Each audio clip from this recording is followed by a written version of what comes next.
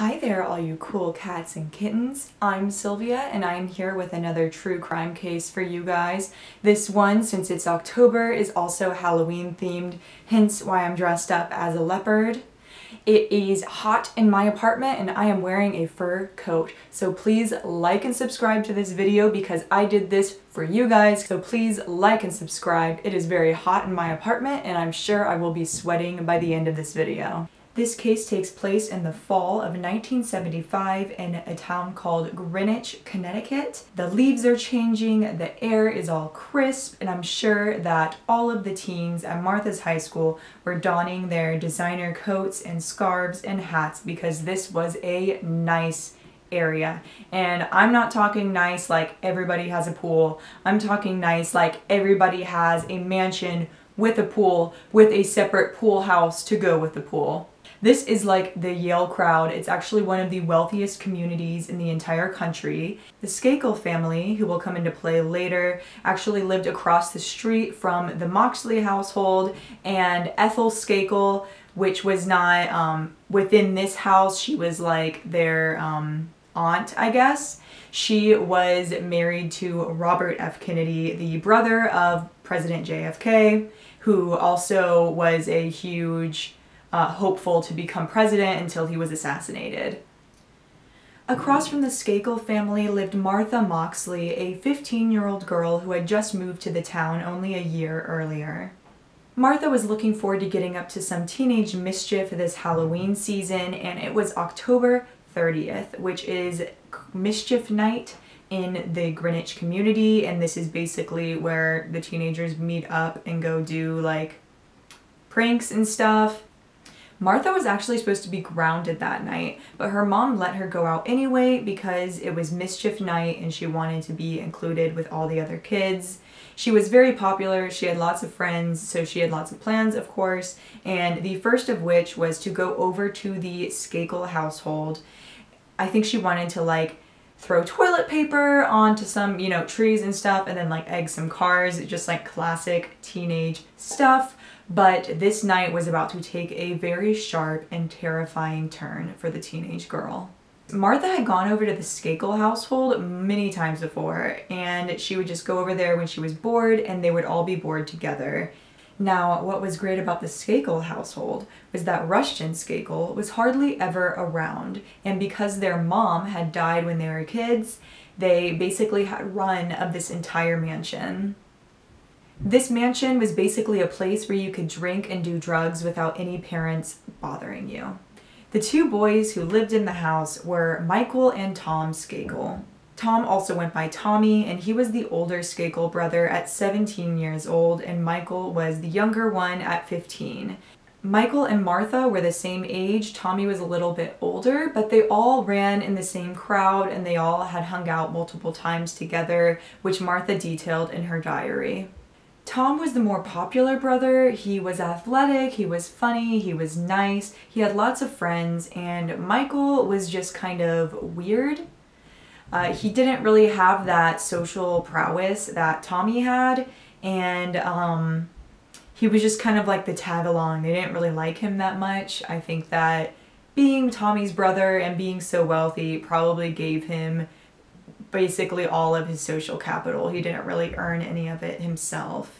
Even though Michael was her own age, Martha had a lot more chemistry with Tommy, which she had detailed in diary entries leading up to her murder. In her diary entries, she just writes about how her day goes, and Tommy and Michael's name come up kind of a lot because she was their friend, and they sat together at lunch, they would hang out on the weekends.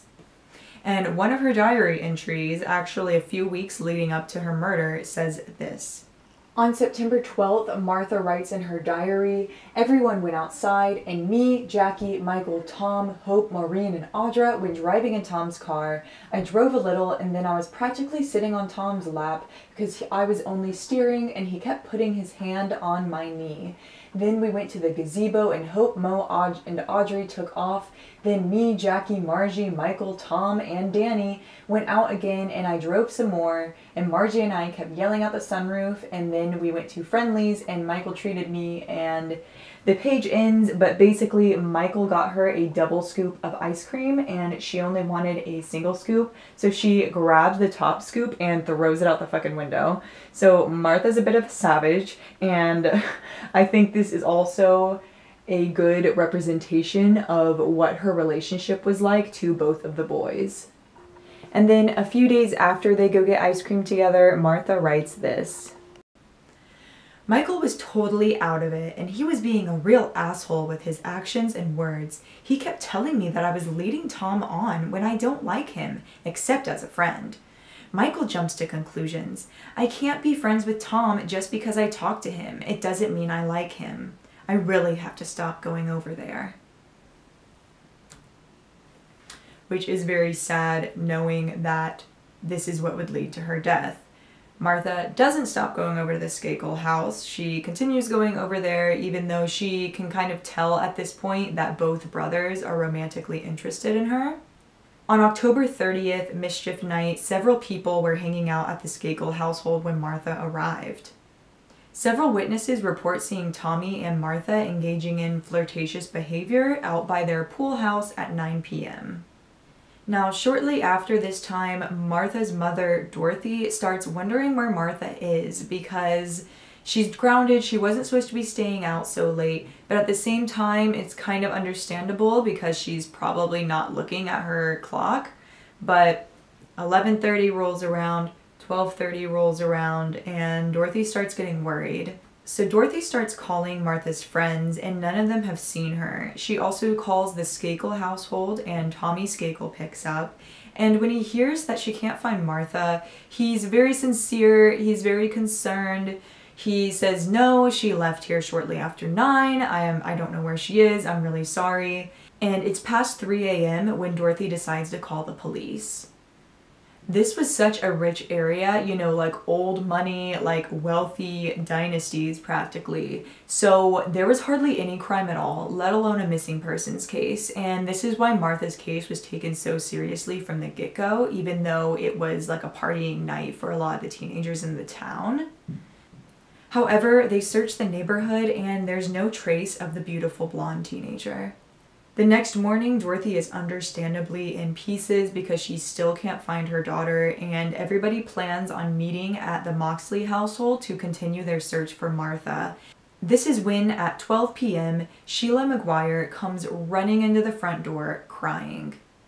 Sheila had found her friend's body laying under a pine tree in her own yard. Martha was actually on her own property when she was found.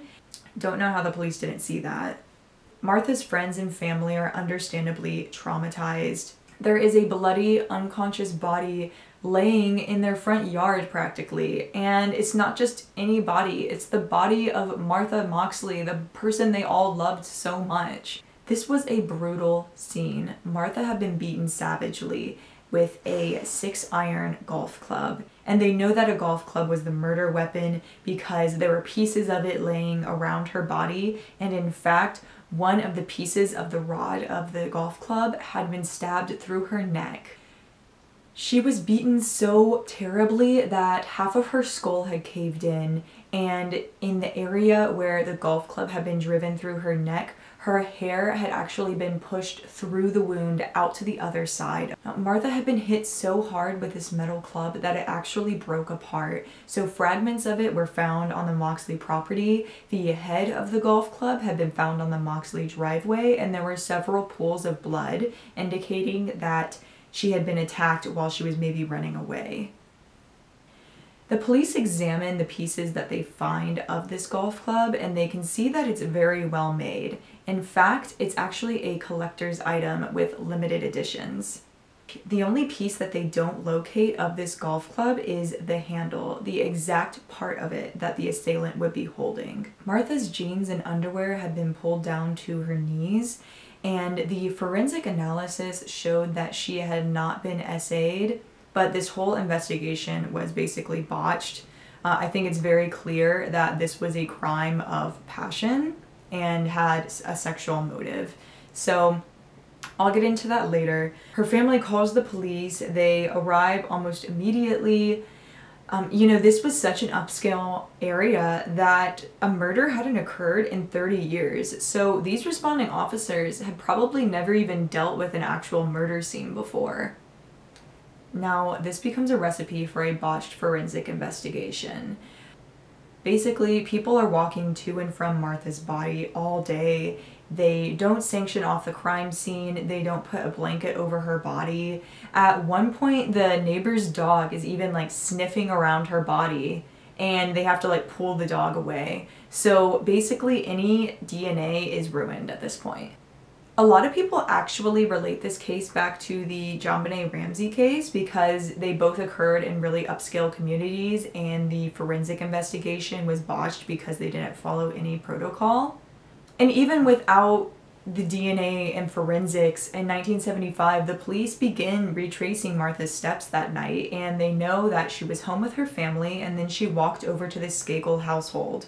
They also notice fairly quickly that the Skakel household owns the set of clubs that the murder weapon was pulled from. These clubs were custom made and they actually had one of their family members' names engraved on them. This family is so rich that these nice-ass clubs are just laying all over their property. The boys just like to play with them. They were laying all over the place. They weren't like all kept in a set together. So that combined with the fact that she was last seen with Tommy Skakel really set the police on a solid trail. Both Skakel brothers were considered suspects, especially after the police found Martha's diary and how she wrote about how both of them were sexually attracted to her. Both Skakel brothers are interviewed and they both changed their alibis multiple times. Tommy said that he went inside and then watched a movie with his live-in tutor. God, these people are rich. And when the movie was over, he went upstairs to write his report on Abraham Lincoln that was due the next day. However, his tutor says that Tommy watched the movie with him around 10:30, not 9:30, and then also when the police started questioning Tommy's teachers, none of them know anything about an Abraham Lincoln assignment. So that's kind of shady. So Michael Skakel comes home a lot later than Tommy, according to his tutor, and according to Michael, he was watching Monty Python at his cousin's house. His cousins never fully corroborated this alibi, and it was never confirmed. Now, even though this case had plenty of leads, the Skakel family used their power and influence to shield their sons from the law. Their dad, Rushton Skakel, hired expensive lawyers and sealed off any school or behavioral records from the police. You know, this is a super rich white family. They have a live-in tutor, they have a pool house, and they have a direct relationship to the Kennedy dynasty. I mean, there are rich white people who aren't millionaires who get away with murder. So just imagine how much influence this family has. Rushton Skakel had actually even hired out the police of Greenwich on several different occasions to be his personal bodyguards and to also work security at his house parties. So of course, like, they know this guy personally, so why are they gonna fully investigate his sons, especially when he's asking them not to? He was just the kind of dad who would like to throw money at something, but it turns out giving your kids unlimited money so that they can buy alcohol and drugs and not face any consequences for their actions is not a good parenting strategy, and it doesn't make your sons functioning members of society, and this especially proved true for Michael Skakel. Michael Skakel gets addicted to drugs and alcohol before he's even old enough to drink, and in 1978, he gets arrested on a DUI at the age of 18. Once again, his dad hires an attorney to defend Michael, and they argue that he's such a promising young man, he doesn't need to go to jail, it's going to be bad for his reputation, and that's too harsh of a sentence. So he instead is sent to the Elon School for Troubled Youths in Maine. It's not until the late 90s, early 2000s when somebody decides to pick this case back up again. And that person is none other than Mark Fuhrman, who worked on the O.J. Simpson trial. He was the disgraced detective who was the first responder to the scene, and during the trial, the defense brought out tapes of Fuhrman saying extremely racist comments. He drops the N-word multiple times. This basically ruins his credibility, and OJ is acquitted. In my opinion, this is what won the case for the defense. I am very interested in this case. I almost wrote about it for my senior thesis. But if you guys want me to do a video on the O.J. Simpson trial and the murder of Nicole Brown Simpson and Ron Goldman, just leave a comment down below. I'm happy to do that. But yeah, obviously after this, Mark Fuhrman is not very well respected by society, and he decides to start working on cold cases. He's probably like, oh, okay, well, I'll just work on a case where like only white people are involved, and then like my racism won't be affected in any way. He doesn't want rich people to get away with murder again, so he decides to start working on Martha's case. Now basically the way they crack this case is by seeking out witnesses. They interview people who were there that night on October 30th, 1975, and they also interview people who knew Michael after. It turns out Michael was not as sly as he thought he was. In fact, he had mentioned the night multiple times to people, and even during his stint at the Elon school, he had blurted out that he had killed his friend. Part of the exercises at the Elon school was that they were grilled on traumatic events of their past, and this is when he admitted to blacking out that night, and he said that he thought he may have killed Martha. In 2001, 2 of his fellow troubled youths come forward and agree to testify against Michael. One of these students and a key witness for the prosecution was named Gregory Coleman, and he testified he had even bragged about getting away with murder because he was a Kennedy. Coleman was a drug addict, and he actually ended up passing away from an overdose in 2001. Elizabeth Arnold was another student at the Elon school, and she also said that Michael felt that his brother Tommy, quote, stole his girlfriend. Going back to Martha's diary, she did know that both boys were romantically interested in her, that Michael's upset. And unfortunately for her, she didn't realize that Michael's attraction to her was growing into an obsession. 15 years later, in 1991, Rushton Skakel tried to renew his family's reputation by hiring a PI to investigate this case, but it actually backfires completely because they just find more evidence linking Michael to the case. In this new investigation and their most recent interviews, Tommy said that he and Martha had been doing hand stuff, and then she went home. However, Michael was drunk that night, and he said that he went over to the Moxley estate, climbed up into a tree, and masturbated while looking at their illuminated windows through the night. And this tree was actually the same tree that Martha was found underneath. Michael's friend also said that he asked him up front Michael's friend also said that he confronted him about this and asked if he had killed Martha, and Michael vehemently denied this, but did say that he was there that night. Michael even records a book proposal on tape where he talks about Martha's death, and he basically just sets himself up to be convicted. While Tommy was there that night, he had pretty much flown under the radar for the rest of his life, and Michael's behavior just got worse over the years. Mark Fuhrman and his team pulled together enough evidence to charge Michael with this crime, and in 2001, he's convicted of the murder of Martha Moxley, and he's sentenced to 20 years to life in prison. The reality of what happened the night of Martha Moxley's murder is pretty convoluted, especially since Michael never admitted guilt in this case. But basically, off of all the evidence and the articles that I've read, here's what I think happened. I think that Martha and Tommy did hand stuff outside. I think that probably took about an hour, hence why Tommy came into the house at 10:30. Michael either saw this happening or he found out about it shortly after the fact, and he flew into a rage. He followed Martha home and then beat her with a golf club that he had picked up from the Skakel property. Again, her pants were found at her ankles, but there were no signs of genital trauma. So I think that maybe he pulled down her pants and then masturbated there, hence the story about him masturbating in that tree, because lies a lot of the time have a little bit of truth in them. So I think that that is what happened. Again, I'm not a detective. Skakel family, you're rich, please don't sue me, but that kind of seems like what happened. Unfortunately, in 2013, After serving 11 years in prison, Michael's lawyer gets him out on a $1.3 million bond.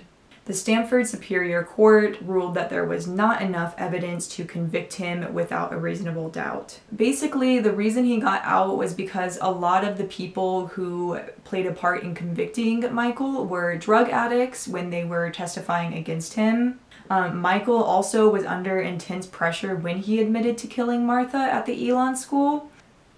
So the New York Times wrote an article in the early 2000s about the Elon school and basically exposed them for all of their brutal punishments and controversial therapy tactics that they would do on their students. When you look into these, they're actually really degrading and sad. Humiliation was a huge part of their punishment system, and they would make students take their clothes off or dress up in degrading costumes and do degrading acts.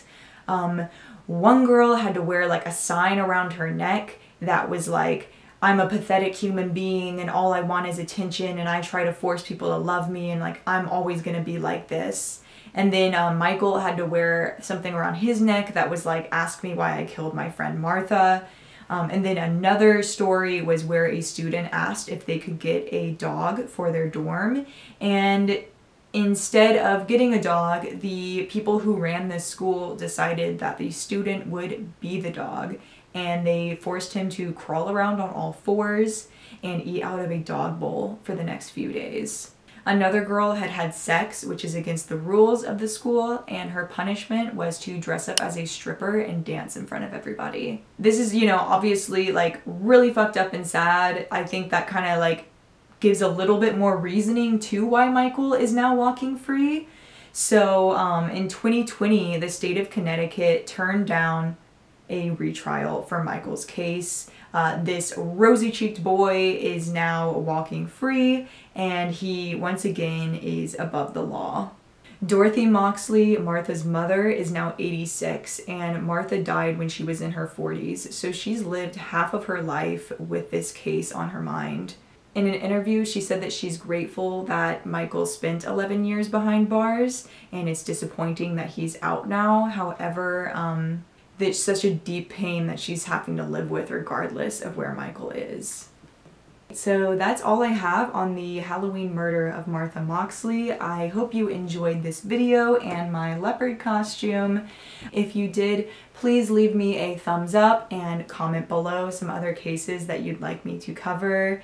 Thank you so much, and I hope that you have a wonderful rest of your day and stay safe.